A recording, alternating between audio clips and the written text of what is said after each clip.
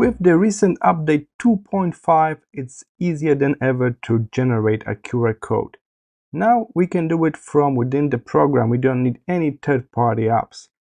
I'm going to use Affinity Photo 2.5, but it's exactly the same in Designer and Publisher.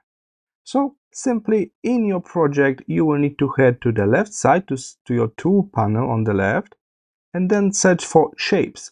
That's the one that holds all of the different shapes, the long one. You got all of those different shapes here, and at the very bottom they just add QR code tool. If you cannot see it, be sure that we updated to version 2.5.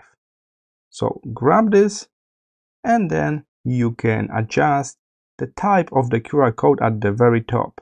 So from here I can change the type. By default is URL, Uniform Resource Locator, so simply a link, a website address. This can be simple text, phone number, SMS, email, WhatsApp, FaceTime, location, that's cool, Wi-Fi, so people can get your Wi-Fi, password, your Wi-Fi details, and V-card. Alright, so most of us will use this as a link, and then we need to click clear. Alright, so we got empty space to paste our link. So Command V, I already copy my link, here it is, and I click OK. You can see the whole link at the top now. It's easier to confirm after you click OK because they show the whole link. Before you draw it, feel free to adjust the fill color. We can adjust this later as well, but let's just kick off with basic black. And now you can drag it to draw your QR code. At this point, I suggest you to grab your phone and try to scan it. Let's just double check that it's correct, right? Why not? Okay. And of course, after you draw it already, you can still adjust the color. Keep in mind, you need a decent contrast between a QR code and the backdrop. So if you're placing this in really busy space, so if you got like some pictures behind, let me just drag and drop some picture.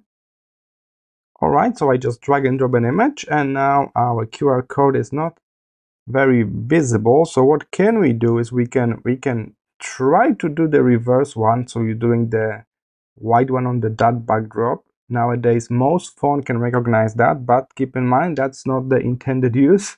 Alright, but we can stick with the dark one, whatever dark color you like. Everything similar to black will do, and then we can create additional shapes. So in that case, I like to go with the rounded rectangle tool. Hold Shift for perfect square. You can adjust the corner radius. Alright, so we can make this white, place it behind the QR code. So you got this safety net to be sure that QR code is really easy to scan. The second thing to remember is that it should be at least 2 centimeters high. Most phones can handle smaller QR codes, but that's kind of the official rule for this kind of technology, 2 centimeters high. Alright, we can even make this a bit transparent if you like this. If you feel like this white thing behind the QR code is too strong, you can make it 80% opacity. It will still do the job. Alright, so we very quickly placed our own custom QR code on our design in Affinity Photo. It's really easy with this brand new tool. Just explore. Your shapes list, it should be at the bottom.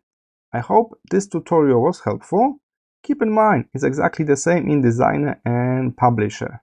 I will see you in the next video.